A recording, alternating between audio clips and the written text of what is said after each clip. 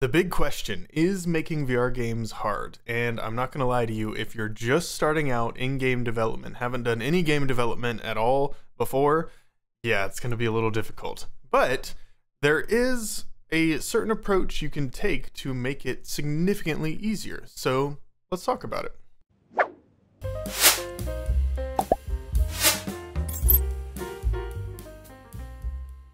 Now there's two approaches you can take to learning VR development. One side is going to be the artist. So if you're more of a 3D modeler or kind of a level designer or someone who has that artistic eye, there's one approach you can take. And then the other side is the side that I'm most familiar with, and that's going to be the developer.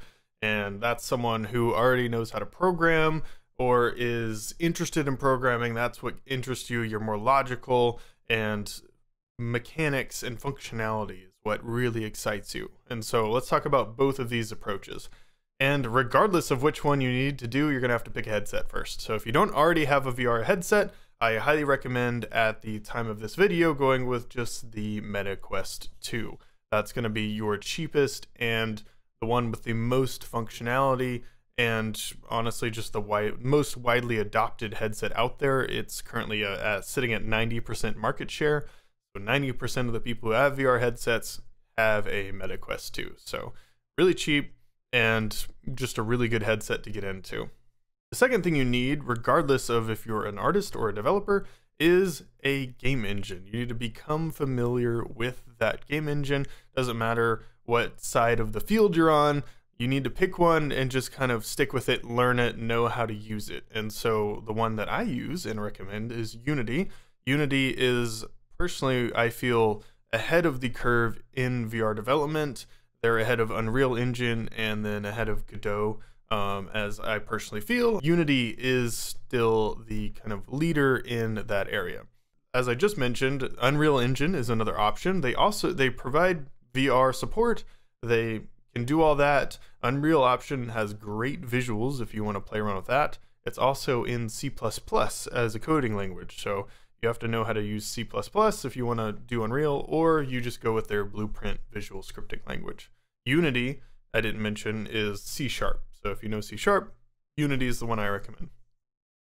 And then Godot is kind of this up-and-coming game engine that is actually doing really well recently, and it allows various languages, so C++, C#, even a few other ones, and allows you to jump in relatively easily in that area. I don't have a ton of experience with Godot, so I'm just going to kind of leave it there. You can do some exploring on your own. Now that you have a headset and you know which game engine you're going to choose, then let's talk about specific approaches. So if you're an artist, then you're going to want to get some kind of framework. Either a framework that already adds all of the functionality of the game that you want, or use some kind of visual scripting language that allows you to easily connect up functionality and not really have to worry about the code or the syntax or anything like that. So with Unity, there is a bunch of really good frameworks out there right now. So Hurricane VR, AutoHand, VR Interaction Framework, and VR Toolkit are all really good frameworks to kind of just get you started. They have a lot of built-in functionality already, and you can honestly just go through and change up a bunch of the models and visuals and then create your level, and then you already have everything functioning.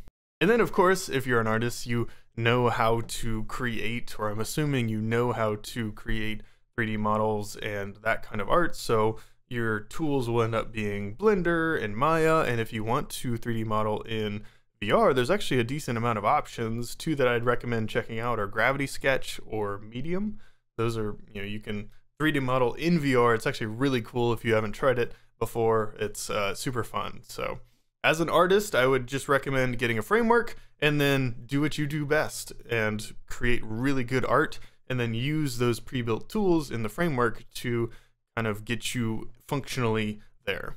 If you're a developer, then you want to learn the language of the game engine you ended up choosing. So C# for Unity and C++ for Unreal, and then whatever language you want to decide if you went for Godot. And then once you figure out how to use that game engine's SDKs and APIs, then I would recommend just purchasing or getting for free the art and audio assets that you want to bring in. So there are the asset stores for each game engine. Each one will have their own asset store with tons of different assets you can bring in. And there's also sites like Turbo Squid, Free 3D, CG Trader, Sketchfab, and even Pro Builder if you are on Unity, to bring in some just 3D models and environments to spice up your game. Because if you're anything like me, you have no eye for how things look or how things are supposed to look good. And so if you just bring somebody else's like demo scene in from the asset store, then you just kind of tweak it a little bit and you're good. Well, hello. Hi. You need some attention? So whether you're an artist or a developer, you're going to need to know two other things in order to get your game out there. And one of them is going to be how to publish your game, so how to get it on a store like Steam or AppLab or SideQuest or even Itch. You're going to need to know how to, get your game to be played by the masses. And then the other way, if you want to get your, game actually downloaded, is you need to know how to market yourself and how to actually eventually make money from creating your game and publishing it somewhere.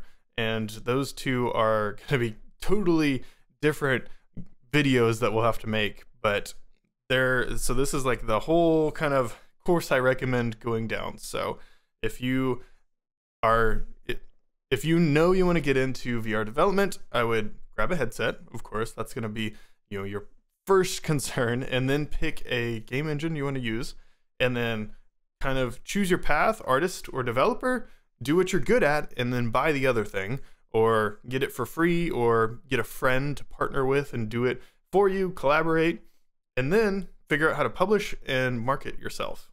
And one of the best ways I recommend doing this is by joining a game jam, because it'll force you to create that whole game and do this whole process in like 3 days or a week or however long the game jam is. So highly recommend, if you want to test your skills, try out a game jam. And if you just kind of want to see where you're at, I have a quiz down in the description for just letting you know. It's like 13 questions, takes like 60 seconds to do. It'll give you a good gauge on where you're at as far as development skills, VR skills, and just general game development. So take the quiz down in the description.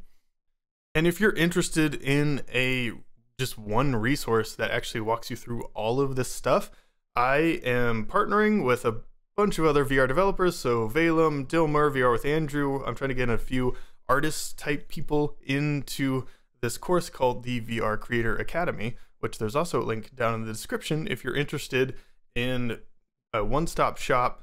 Teaches you how to do Unity, coding, the XR Interaction Toolkit, all the Unity VR stuff, and then also how to do multiplayer, how to market yourself, and how to make money at publishing your game. So if you want a one-stop shop course that teaches you everything, there's also a link to that down in the description.